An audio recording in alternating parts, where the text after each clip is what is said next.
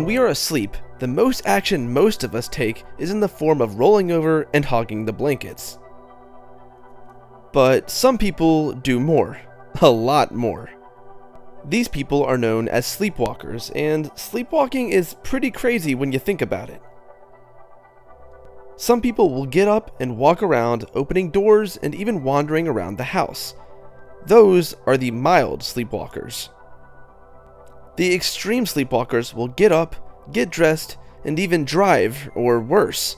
In fact, there have been a number of crimes committed when people have been sleepwalking, ranging from minor to very major crimes, including murder. But why do people sleepwalk in the first place? Are they acting out their dreams, or is there something else going on? Sleepwalking occurs in the first third of the night, when you are in the deepest stages of slumber, called NREM sleep. In this part of the sleep cycle, your brainwaves are slow, and your gray matter is quiet and inactive. During the day, your brain is a beehive of activity, but during NREM sleep, it is barely humming. Your body, however, is still active and hasn't completely quieted down. So, what you are left with is a body that can still move, paired with a sleepy brain. As your brain quiets down during the NREM sleep stage, you aren't dreaming, so sleepwalkers aren't actually acting out their dreams.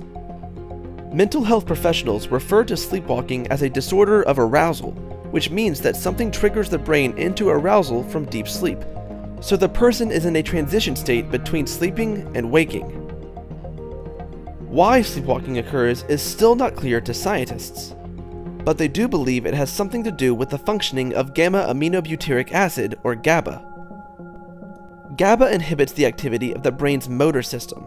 Its proper functioning allows you to achieve normal sleep as it regulates muscle movement during sleep.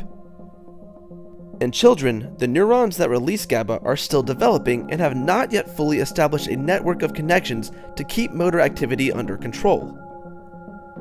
As a result of this insufficient amount of GABA, children tend to sleepwalk, as their motor neurons are capable of commanding the body to move even while sleeping.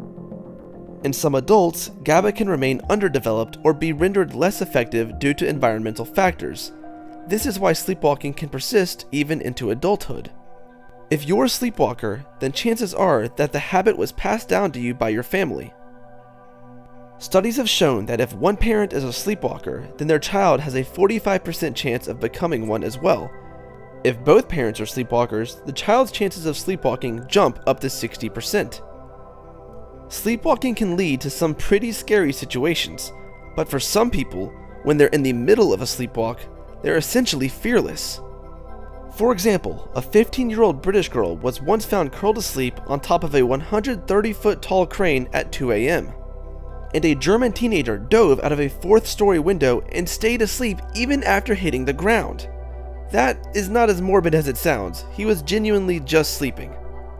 And this isn't the only example of this happening. So, if you've got a history of sleepwalking, maybe consider taking some safety precautions. Unknowingly making a midnight snack isn't the end of the world, but swan diving out of a window will probably leave you with more bruises than beauty sleep can make up for.